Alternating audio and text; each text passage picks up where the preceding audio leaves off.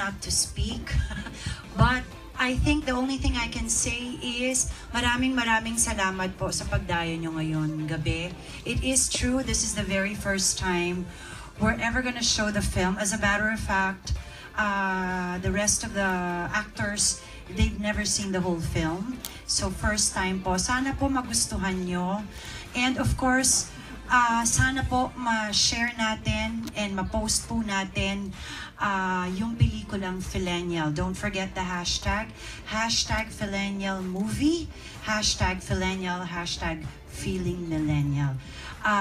Sana po mag-enjoy kayo. Mamayang konti, kami mag-i-interview sa inyo para malaman kung nagustuhan nyo yung pelikula or if there's something else that you want to say about it.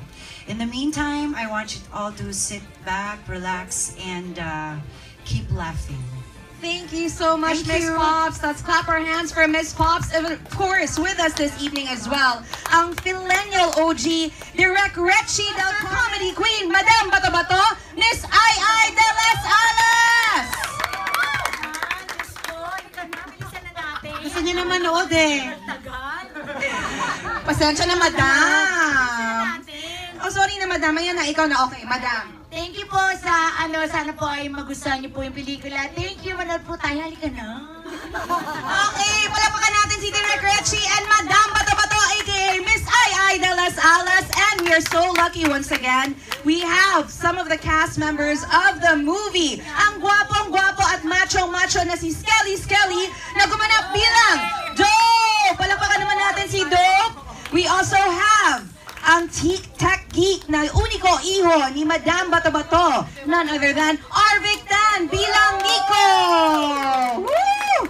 Alright, ang probinsyana at independent woman na pamangkin ni Chito na siyang umawit din ng Feelennial theme song, Himala, none other than Rafi Roque as April! Alright, next up, we have ang millennial na mahilig sa piso fair. At lalaking nagsaselfie sa gym or laging nagsaselfie sa gym, none other than Jelay Andres as Ariel. Ariel! Hello!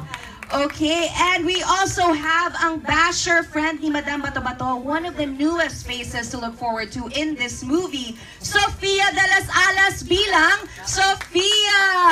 Isipin at mapansin mo. Alright, guys, yung mga tinitake nyo na video, don't forget to post them. Don't forget, we're the first ones to watch this movie, so thank you to the team, Cignal Entertainment, DSL Events and Production House. Maraming salamat. Now, I know you took a lot of videos, you took a lot of pictures. Huwag niyong kalimutan na i-post sa social media. At gamitin, of course, ang hashtag Feelennial, hashtag Feeling Millennial, and hashtag Feelennial Movie.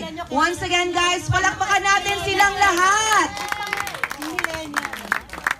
Alright. Would the cast want to say anything before we go? Madam Bato-Bato, ang ganda ng pelikula mo, lalapitan na kita.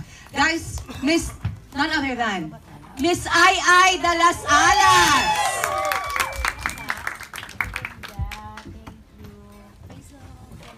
Maraming salamat po na nandito po kayo and sana tulungan nyo kami na iparating sa kanila na napakaganda ng movie at saka iba yung klase siyang pelikula.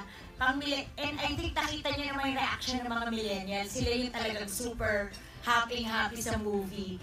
And I think makaka-relate lahat ng millennials dito. And at the same time, yung mga kaedad din namin. And congrats, Direk, and sa lahat ng cast. Congrats, partner, my friend, at ang ating producer. Congrats sa Cignal and sa DSL and sa lahat ng bumubuo ng Feelennial. A very good film and congratulations. Thank you, Miss Ai. Thank you, Miss Pops, for sharing this beautiful movie. And of course, once again, Cignal Entertainment and DSL Events and Production House. At sa inyong lahat, sa mga millennials and feeling millennial, maraming salamat. and we had a movie date together today. Clap your hands for yourselves as well for being here. Once again, thank you for making this night special. Enjoy the rest of the night, everybody, and don't forget to watch this again. Share this wonderful movie with your friends and family. Don't forget, June 19. Thank you, everybody. Good night. Handog ng Cignal Entertainment at DSL Events and Production House, by the way. Again, with the tambalan, Miss Ay Delas and Bayani Agbayani, we bring you the movie Feelennial. Enjoy, everybody.